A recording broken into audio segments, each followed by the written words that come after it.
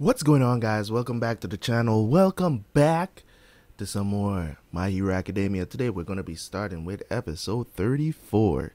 I'm trying to do 3 episodes. This is going to be late. I don't know what time you guys are going to get this, because I'm actually doing this on the day that it was promised. So I'm not 100% sure if you're going to get this late Thursday night or early Friday morning, like maybe midnight or something. So who knows? Whenever it's ready, I'll put it out. I have no specific time to put out these videos right now, because we're just trying to enjoy them. But anyways, man, My Hero Academia, you already know I'm enjoying this anime to the fullest, and I'm ready to go. So also, if you're watching this and you watch this intro, this is first you're going to be hearing about this, but it is what it is. I'm going to be pushing Yu Yu Hakusho to Saturday, because everything has been kind of off schedule this week. After like Tuesday, everything got messed up. Because there was something that was supposed to be on my other schedule, and then it wasn't. So I had to switch up. So I didn't get enough time to do certain things, and then I had to push some of the shows to Thursday, and now it's Thursday. So tomorrow, I know for a fact I'm not going to get a chance to do Yu Yu Hakusho, because I'm supposed to do Yu Yu Hakusho on Thursday so that I can get it out by Friday, and I'm not going to be able to get to do it on Friday to put it out on Friday, so it's going to be on Saturday. Okay, so if you're watching this, and then you'll know. Whatever. So let's go see, man. Everything seems to be back to normal. Everybody is back to school, but we did learn some information in the last couple of episodes. I think it was episode 33 that really piqued my interest. And you guys, was explaining it to me in the comments what I was supposed to understand. So I do understand. So thank you guys so much for that, for those explanations. Okay, so from my understanding, when it comes to One for All and All for One, the difference is that one can be passed on. I think both of them can be passed. I think seems like All for One, in my opinion, all for One seems a lot more powerful than One for All. But the thing about One for All is that when it's passed down, it can basically stock power. It can stock physical strength, right? So you can have other quirks along with it. So the relationship between these two over the years, you know what I'm saying, is basically two brothers. One was basically born with a useless quirk. So he did have a quirk, but it was useless. And basically what he can do is basically pass along quirks. Like he can pass quirks along.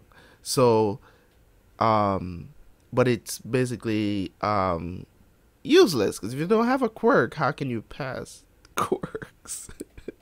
You know what I'm saying? Like, it was weird. But anyways, the younger brother of this guy that has All for One, he felt sorry for his younger brother, gave him a quirk, and that was One for All. So as we go along, I guess I get a better understanding of it. I want to sit here trying to explain this, because I'm like babbling my words right now.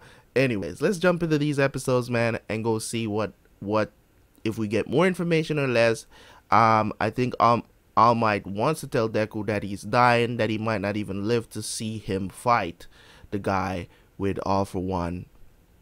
So we'll see what happens down the line. It's gonna be a sad day if All Might passes before. It's gonna be real sad. Everybody gonna be sad. It's gonna be like, you know what I'm saying? It's gonna be watching Icon die. I'm pretty sure this might even affect Endeavor, even though he wants to act all tough and stuff. He has a little softy in him. But anyways, let's watch these episodes. See you guys for the review.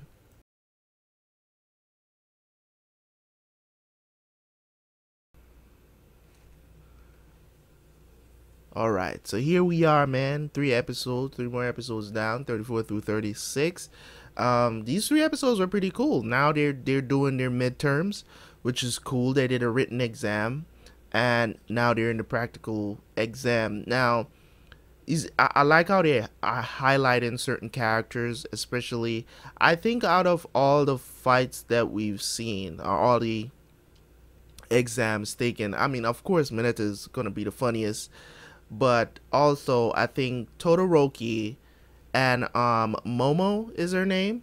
I think that was the most interesting one because she really did lose confidence after getting beat during the festival. But I think his name is Takayami, um, the one with Dark Shadow. You guys need to let me know if he has arms. I wonder if he doesn't have arms. Like, it's weird that we never see his arms. I don't remember seeing his arms. So I don't know. But any case, that was yes. So Todoroki and Momo's fight, what I think was the most interesting one out of all of them, that I saw. So I'm gonna speak on that. Like, confidence, you can base your confidence based on that. Like, from what they were showing. From what they were showing, I kind of understood where she's coming from and why her confidence dropped. And it was so obvious she wanted to say something to Todoroki, but also Todoroki should have asked. You are a team. It's two people going up against one person that's probably more powerful than both of y'all. You get what I'm saying? Especially going up against your teacher, Aizawa. You know what I'm saying? You know he can erase quirks. You should not have just said, this is what we're gonna do, blah blah. You should have asked, do you have any input? Do you get what I'm saying? You know what I'm saying? What's your plan? Do you have any thoughts? As a team, if you're, and I can tell you this from a business perspective, you have to use what you have. You can't just come in as the boss and be like, this is what we're gonna do and that's it. No, other people are involved, especially if somebody is helping you create and stuff like that. Like, you have to ask them, what is your idea? What do you think we should do? They might have a better idea than you have. You know what I'm saying? They might just have a better idea than you do. So you have to hear people out. If it's a team effort, then it should be a team effort, right?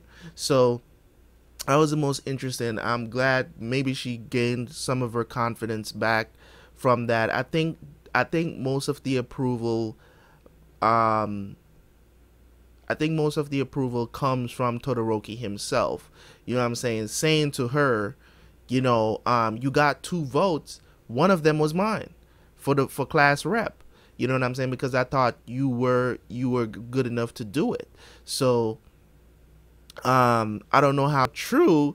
Maybe he just said that so that, because he understood what was going on with her. Like, she didn't have the confidence in herself to make the decisions or come up with the plan. Like, maybe he said that just to get her out of the funk she was in. I don't know how true of it was, but we're going to go with it and say it was true.